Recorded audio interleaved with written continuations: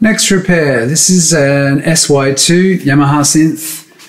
Great sounding thing, has a really nice sounding filter, and interestingly for the time, aftertouch, which is actually not working on this synth. Everything else will be checked as well.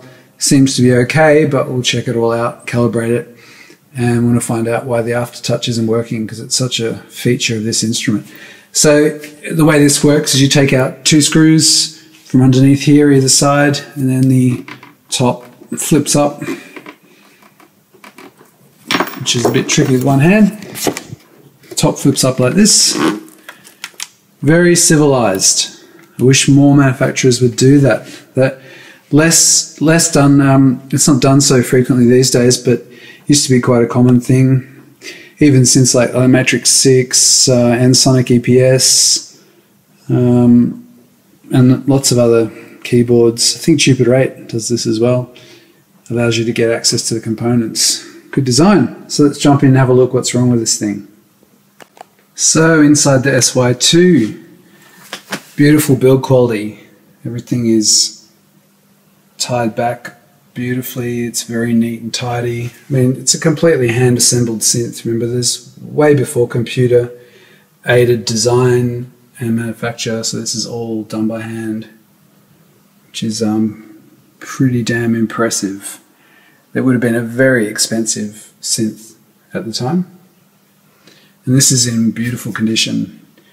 So I'll go through and check the capacitors, especially in the power supply, but I'm expecting these to be in really good shape.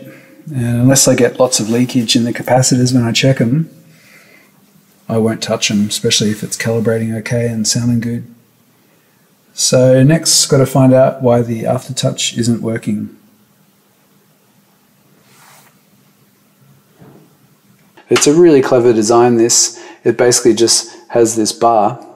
So the way the aftertouch works on this is that when you push down the key, when you go beyond that point, it moves this little bar, and the little bar moves in front, this little finger which moves in front of this light, and on the other side here is a light dependent resistor, and as the finger moves out of the way, it allows more light to hit the light dependent resistor, which then changes the resistance, which affects the rest of the circuit.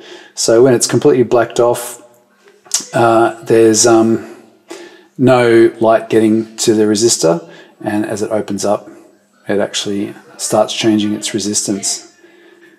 So this is how it was. You press down the key, no change at all to the circuit. So I suspected that the light dependent resistor is not working. So I've patched one in temporarily, an external one. So now I have our light dependent resistor here, and I'm going to play some notes and cover this and see what happens. And I have my aftertouch set to wah, and let's see what happens there.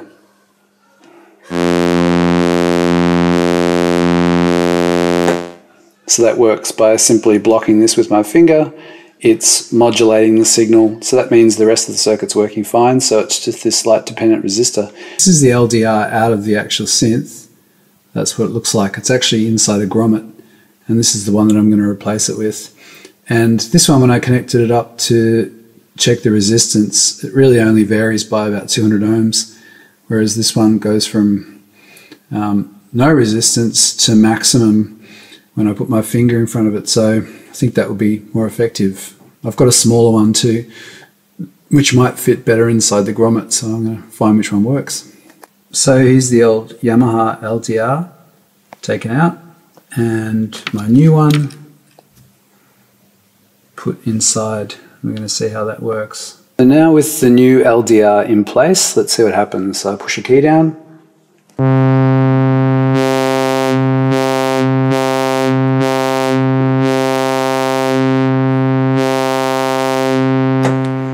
Beautiful. There we go. So it was that.